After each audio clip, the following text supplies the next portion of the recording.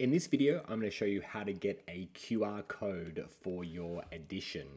So this is a new edition that I've just created, almost ready to launch.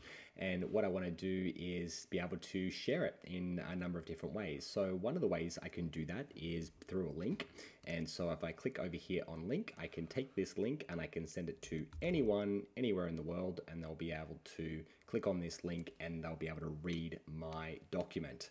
And so that's the first way. And before you share that link, we suggest that you watch one of our previous videos to update your details by adding a description and also adding a social media preview image. But the other thing that you can see here on the link page is that we also give you a QR code. And the QR code enables people to not have to type in a URL, especially if it's a little long. What they can do is simply just hover their phone over this particular device, this image, and the publication will basically come up directly on their smartphone. And so if I was doing a presentation, which I often do, what I'll do is I will right click on this and I will go save image as, and I'll save that onto my computer.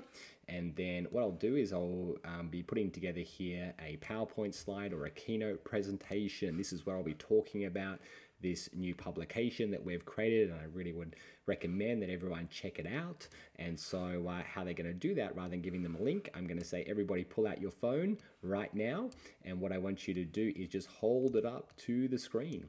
And all they need to do is hold their phone up to the screen, and then with their camera open, so I'll just say pull out your camera and then hover it over the screen right now, and then a notification will come up. They tap a button and they'll go straight to the first page right here. So this will take them directly to this particular page, and if they're on a mobile phone, then they'll simply see this here and they'll be able to just swipe through.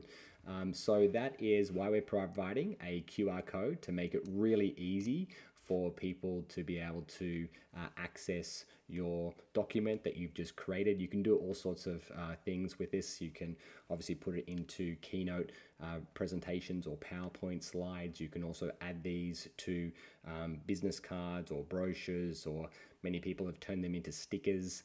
And so if they want someone to access a document, they put a sticker in the location, and all someone does is open their camera app, hover over the QR code, and then they'll go straight to your edition.